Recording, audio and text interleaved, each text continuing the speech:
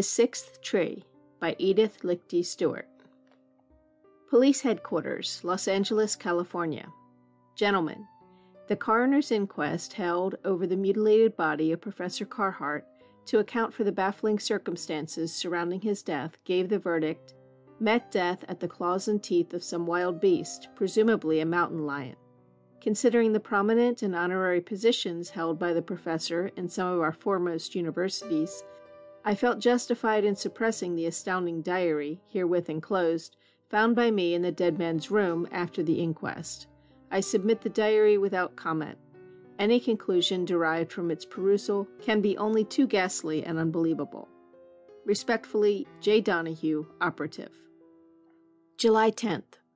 As we entered the canyon, that dreaded sensation of oppression and suffocation surged upon me, and I tore away my collar and lifted the hat from my throbbing head. There are hypocrites who prate vapidly of the exaltation and exhilaration inspired in the human by these same mountains. Liars! Who should know more of mountains than I, who for 30 years have studied them, chipped away at their exteriors, articulated every rock and stratum in their towering frames, explored and explained their very entrails? Why, I have even proved to myself that they possess a soul, or souls, personality, malignant human emotions. God, what I have suffered! Is it in revenge for my exhaustive knowledge of them that they torture me so? When night comes, it is night now, they shake from their torpor and become monstrosities, crowding closer and closer, stooping to compress the air about my fevered head, crushing into my brain. It is only by ignoring them that I gain relief, so I am writing now in a frenzy to escape them. As I said, we had entered the canyon. They were only the stage driver and I. I had been dismissed from the university, with only the explanation that my course of study was becoming erratic. Why had I selected the little lodge at the source of this rugged ravine for my retreat? It should have been the last place in the world for me to seek rest. Yet I was here. The gray road twisted its dusty way into the gathering dusk of the mountains. The stage driver essayed a few conversational stupidities, but I soon silenced his chatter. He looked at me askance and whipped up the horses. The trail turned abruptly. The door behind was closed. Mountains reared about me on either side, and a feeling of panic assailed me. I was indeed in the enemy's territory. An hour passed in silence. Suddenly a bend in the road interrupted the monotony of the scene. With what emotions I beheld a cabin, an adobe cabin, crouched back from the road against the hill. 6 gaunt trees, that might once have been willows, stood in a ghostly row before it. Its windows, glassless and shadeless like the lidless eyes of a skull, leered and peered down at us. A glance had seared it on my mind, and then we had passed it. What place was that? The driver lashed his horses to greater speed. A good place to keep away from after dark. I waited impatiently for him to volunteer further information, but the fool was evidently sulky. I would wheedle. My good man, your reply only arouses my curiosity. He slowed down. The road lay straight. Turning, I could see the haggard eyes of the house as it watched for the effect the driver's tale would have upon me. It seems that some years before, after a heavy rain, some hikers had found in front of the deserted cabin 5 shallow graves, one beneath each tree. Each grave had contained a man. Investigation had identified them as a group of sheep herders, rough customers at the best. They had evidently spent the night in the cabin, for the place was littered with empty bottles, cards, and poker chips.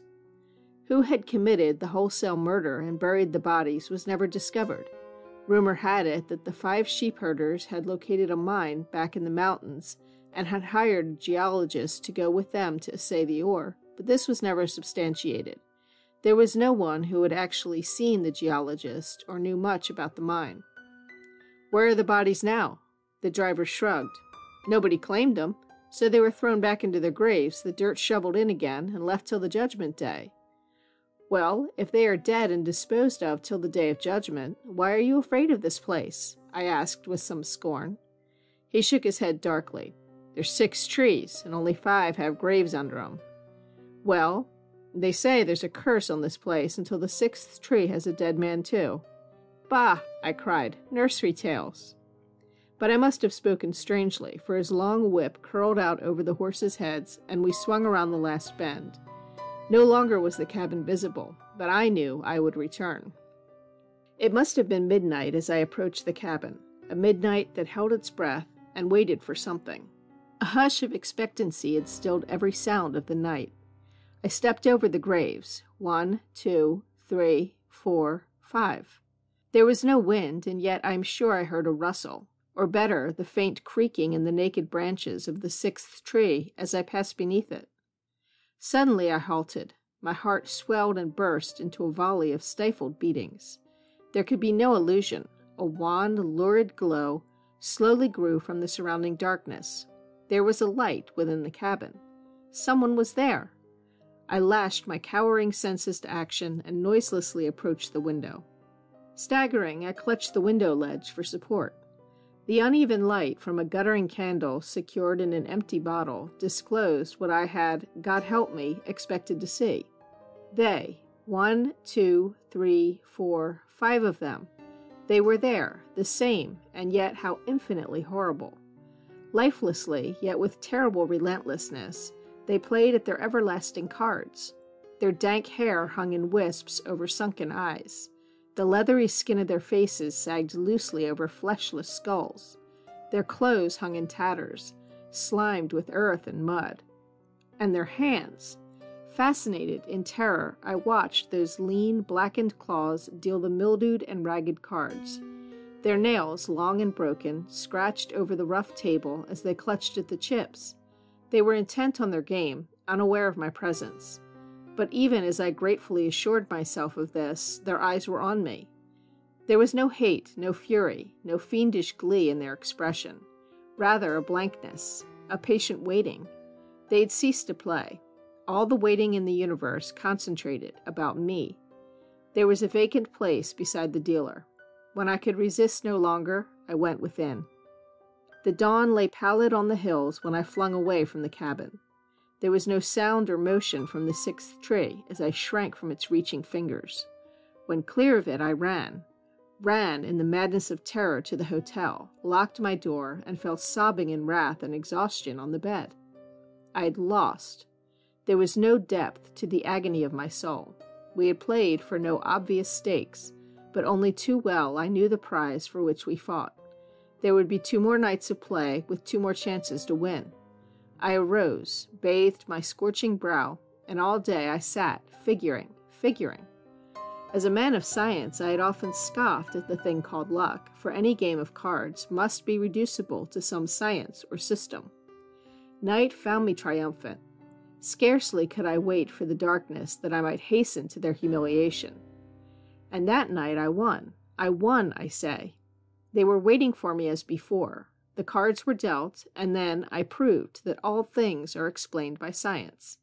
A man so learned can hold the world in his hand, immune from the uncertainties of chance and accident. My triumph grew as the dawn approached. I grew reckless. I chuckled. I laughed. I taunted them in their ghastly dead faces. They sat immobile, playing. Their silence infuriated me. I tried to sting them to retort, but my words found answer only in the angry mutterings of the echo from the hollow room. When, as before, the candle choked and expired like a dying man, and their wasted forms faded into the shadows of the cabin, I hurled the cards after them, and went stumbling and laughing into the morning, drunk with my triumph. As I passed beneath the cursed tree, dared to trail clinging, warmthless fingers across my cheek. I jerked away in loathing and derision. I still can feel the iciness of its touch. They have asked me, these curious, ignorant fools here, where I spend the nights.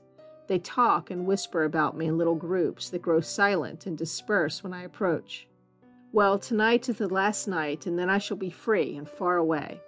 If I had not been a man of science and evolved a system, then I might have known defeat, and these gaping fools might have something to fill their empty brains and furnish them with silly chatter. They would find my mutilated body, clawed as though by a mountain lion, flung into a shallow grave beneath the 6th tree. But I shall not lose. When this night curdles into dawn, I shall stuff their own dirty cards down their withered throats, and crowd them back into their filthy graves, stamping the dirt upon them until it fills their mouths and blinds their staring eyes. And the tree? I shall leave it to wring its bony hands forever in impotent chagrin. But why am I lingering here? It is time for the game to begin, and they are waiting. End of The Sixth Tree by Edith Lichty Stewart.